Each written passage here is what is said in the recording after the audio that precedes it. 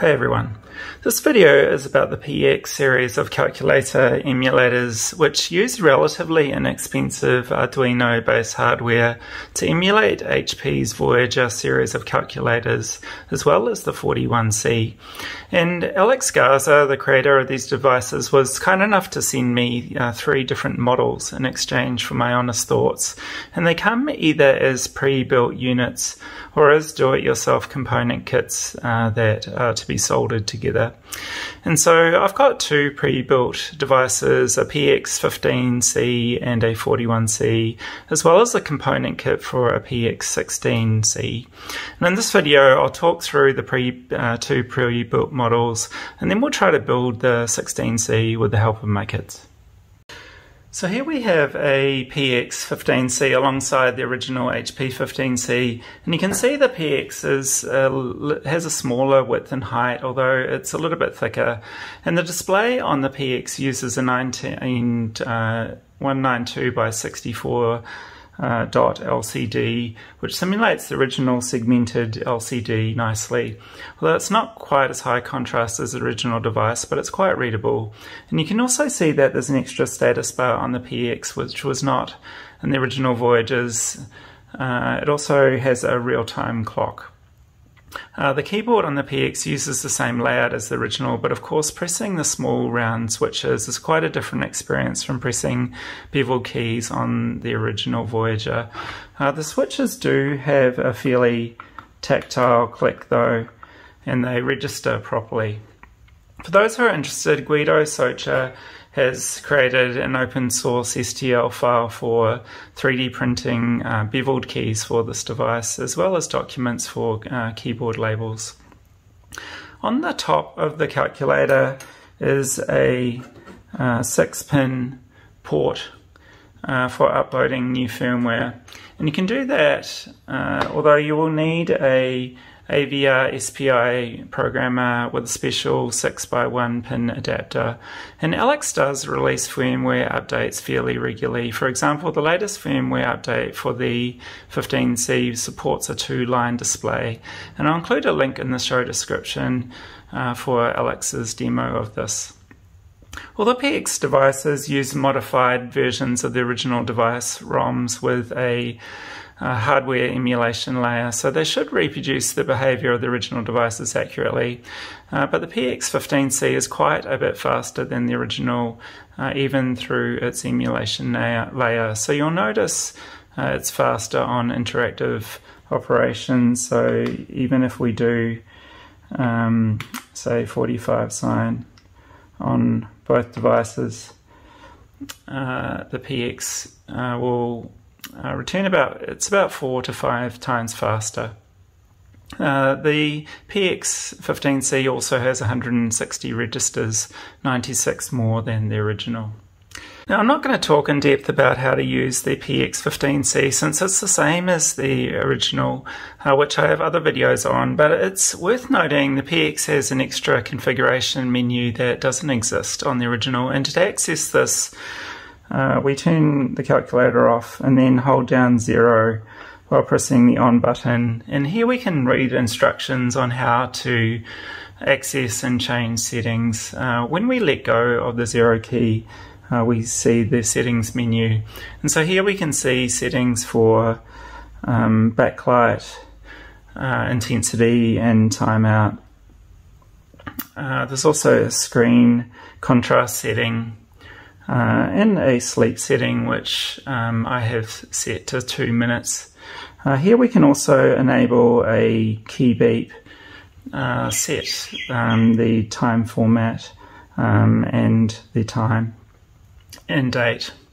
If we press 9, we can access advanced settings, so here we can adjust some things like the keyboard debounce time. We can also see the current battery level and set the low battery indicator threshold. So to exit out of the config screen, we press on again. So here's the PX-41C, which emulates the venerable HP-41C, but with a landscape form factor. And the PX uses the same chip as the other devices in the series, and according to Alex, it runs again about 4 times faster than the original. It also has 2.5 times more memory than the original HP-41C. And it's neat to see the 41C functionality in a landscape form factor. And I think the keyboard is fairly logically laid out. The layout is similar, but not exactly the same as the Swiss Micro's DM41L device. And like that device, it puts the arithmetic operations to the left of the digits, like the original 41C series. But the PX-41C doesn't come with any built-in modules or expandability, but it still does have some advantages over the 15C in terms of support for alpha characters, which in particular can make programming easier. Alex is currently working on an upgraded device called the PX-41CX, which will use a new hardware platform and support a portrait format like the original CX. It also supports 600 registers and extra flash memory to allow loading libraries such as the Advantage module. And Alex says it will also support the ability to upload or download user memory to a PC using a USB to serial adapter. So lastly, let's have a look at the kitset version of the PX-16C. And so here we can see all the components the kit comes with. So we can see the case components and the PCB, and here is the ATmega 328 and 8-bit microcontroller, the same as the Arduino Uno. And there's also a display, and as well as some resistors and capacitors and a bag of 40 switches for the buttons. So if we zoom into the PCB, we can see that soldering these components together should be fairly easy because there are clear labels on the board for where each component sits, and the pins of each component fall through the holes on the board. So we just need to apply solder to each pin on the reverse side. Because it's a multi-layered PCB with all the connections between the components sandwiched in the middle of the circuit board, there are no wires to solder. So the instruction sheet gives the best order to solder the components, and even my 5-year-old could put the components in. My older kids, who are 8 and 9, actually did the soldering. And so here's the back of the PCB after we finished, and you can see it wasn't the neatest job, and the first time we tried to turn it on, it actually didn't work. But with a magnifying glass, we found 2 soldering points for their display were touching. So we desoldered those and did them again, and everyone actually cheered when the calculator started up. So once you've soldered the components to the PCB, the last step is to actually assemble the case, and a quick tip for this is to attach the bottom of the case first, along with the metal columns, and then screw in the front face last. So here's the fully assembled 16C, and we can see it running in hex mode. We can do some arithmetic.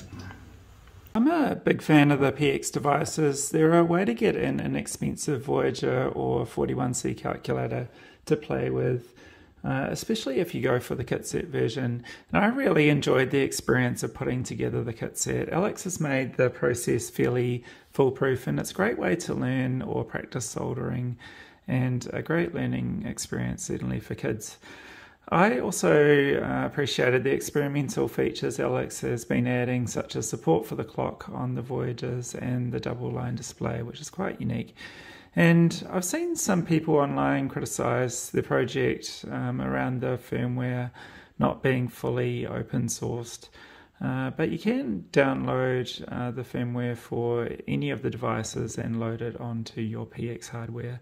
So I recommend that people check out the project. I'll leave links in the video description for places where you can find out more and order the devices.